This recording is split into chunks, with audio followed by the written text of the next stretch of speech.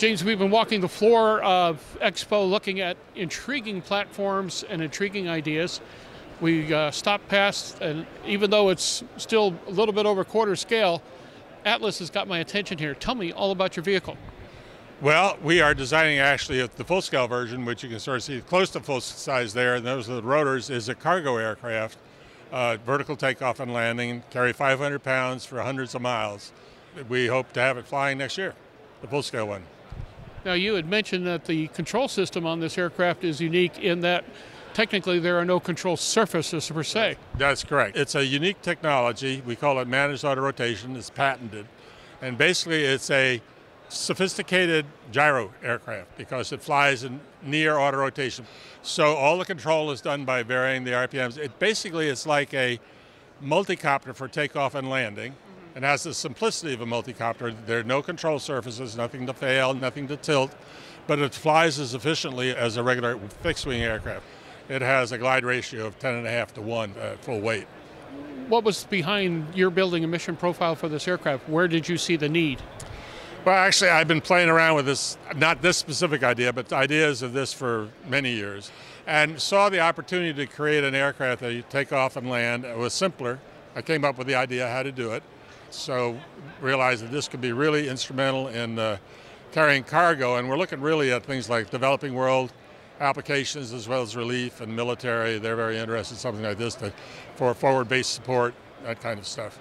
One of the things in the U.S. we talk about is the last mile delivery and how difficult it is, and there's some estimates that 28% of the total cost is in the delivery of the last mile. When you go to the developing world like Africa, it's really the last 100 miles because they don't have the infrastructure to be able to get anything there at all. So the real opportunity is in areas, not that there's not opportunities here, but the real opportunity is to be a paradigm breaker and actually come in and show that you don't need that infrastructure to actually deliver cargo to the villages or wherever, because that can be done from a point of supply directly to where you need to go and done very economically. So what's the development program look like from here? Well, we are in the process right now starting to actually fabricate the full-scale aircraft. We've been doing a lot of testing on this because it's a different kind of aircraft. It requires a totally different set of control laws. And so we've spent a lot of time doing that and speccing out the flight envelope, and we're very, very satisfied. And so we're actually in the process right now. We have the design done, and we're in the process of fabricating a spec next year.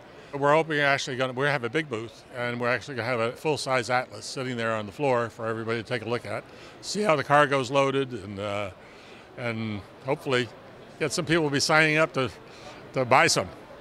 I got to see this thing fly. Yeah, we do too.